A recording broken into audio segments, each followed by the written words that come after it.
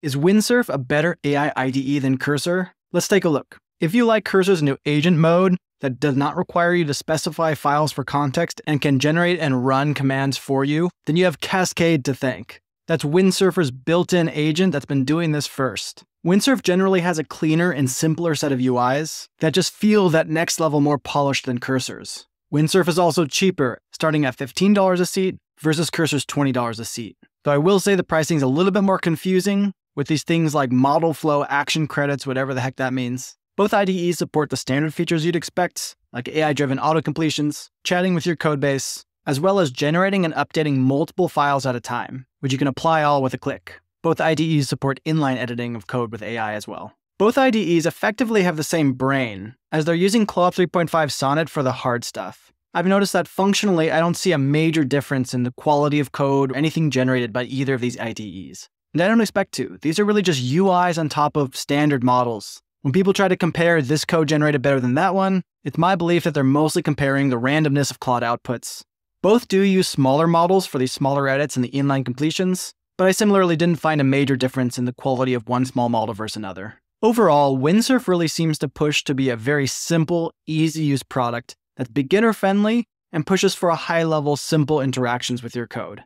The default chat mode is the agentic mode. It indexes and pulls relative code as needed, it'll run commands for you, and it won't clutter the UIs with buttons and code diffs everywhere. In fact, you won't see an inline diff at all. You need to click the Open Diff button to see it in the full code pane. Whereas Cursor leans towards more manual control. The Composer mode always defaults to normal instead of agents, which requires you to choose what files you want to put in the context for it to generate. Cursor will always show you inline code diffs as well, and seems to push the point that you should always be reviewing this code every time. One thing that Windsurf does that I like a lot is by default, the AI generations are written to disk before you approve them. That means you'll see the results right inside your dev server in real time, and you can use that to also see in real time if there's build errors in your dev server. If the updates still aren't quite right, you can chat again to continue to modify before you accept the changes entirely, and if you don't love the changes even after some iteration, you can discard everything in one go. Compare that to Cursor, where you need to accept the changes before you can actually look at the UI and realize it looks terrible. And now in order to revert that, I need to scroll up and figure out where the chat started, which sometimes could be midway through a long thread and hard to find, and then find this checkout button and hit that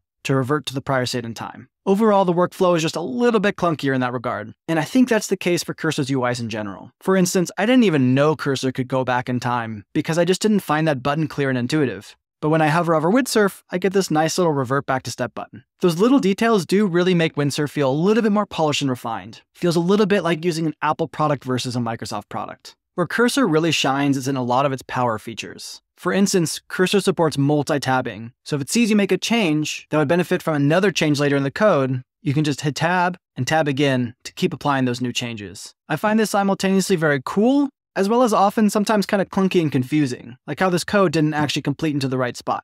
Cursor generally takes a kitchen sink approach to AI in the IDE. Everything has an AI button. See an error, there's a fix with AI button. Drop down to options over here, there's a fix with AI button. Error in the terminal, there's a debug with AI button. Clicking these generally opens the chat and lets you go back and forth with the AI to fix the issue. I find these useful, but also sometimes they add clutter to the UI. For instance, I've had cases where these overlays are annoying and in the way, and I can't dismiss them when I need to. Also, one thing that drives me crazy is Cursor hijacks Command K in the terminal, which means I can't use it to clear the terminal. I also spent too long asking ChatGPT how else I could clear the terminal without that shortcut, and I didn't find one that exactly matches the behavior I'm used to. I also didn't find a way in Cursor to override that and turn that off. Now that said, having AI in the terminal that's Command K away at any point is really helpful if you're like me and just always forgetting the exact command names and arguments that I want. Especially for commands I don't use super often, but I definitely need. Both IDEs let you specify custom rules to inform completions, but Cursor support is a bit more robust and flexible, including the ability to add notepads you can search for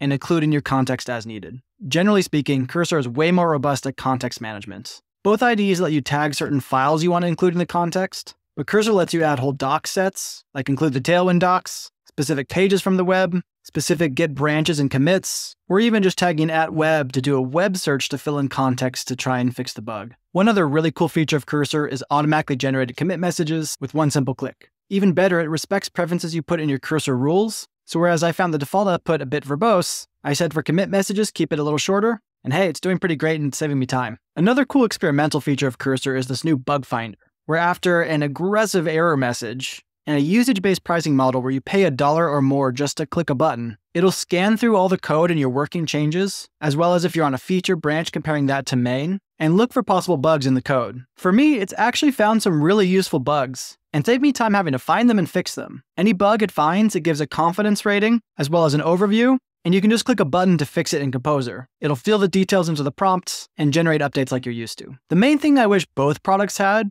was an even more robust debugging loop. Something like Devin promises and sometimes can achieve, but right here in the IDE. Both say they have agents, but I'm used to the idea of an agent being something that can try something, evaluate it, and repeat until it verifies that the result is correct, which neither of them actually do. They generate code, and if you've got bugs, it's your responsibility to go in and explain them and make sure they get fixed. Now, luckily, unlike the Z editor, Windsurf and Cursor both support all VS Code extensions, because they're both just forks of VS Code. So we can just download an extension like Klein and tell it to fix the errors in this file. Klein will then get to work making a series of updates, and most importantly, actually verifying that it fixed everything. If it finds new issues after the fix, it'll automatically go in and fix that until it verifies everything's completed, everything works as expected.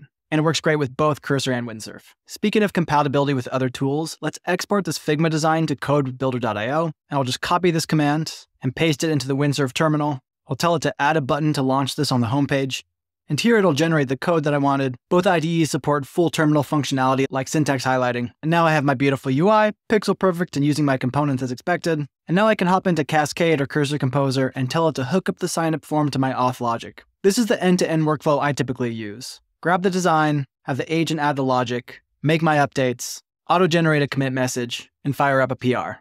Honestly, I don't think you can go wrong with either of these options. Both are fantastic IDEs that support AI-driven auto-completion, inline editing, multi-file editing, chatting with your codebase, agentic workflows where they can read and write to multiple files based on what you said. And while I find Windsurf to be a little simpler, a little more intuitive, and a slightly nicer and more polished UI, Cursor is just loaded with power features. And while all those buttons everywhere can add clutter, I find it hard to let go of some of these features that I just love. I love typing Command K in my terminal to generate commands when I forget what I need. I even love sometimes using the multi-tabbing when it works. And while I'll suffer through some glitches in the UI, for a professional development tool, it's my personal preference. For a more beginner developer or someone who really prefers UI polish, Windsurf is probably a better go-to. It also has a lower starting point, and if you're coming off a tool like Bolt.io, Windsurf will feel a lot more like what you're used to. But hey, that's just my opinion. To read my full in-depth review of both tools, head on over to my latest blog post in the Builder.io blog. You'll find other reviews and rankings of AI tools over there. But most important, what do you think?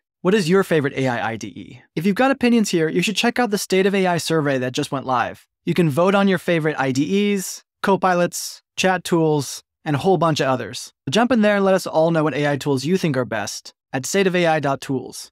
Oh yeah, one last thing. Let me know in the comments what tool I should review next. See ya.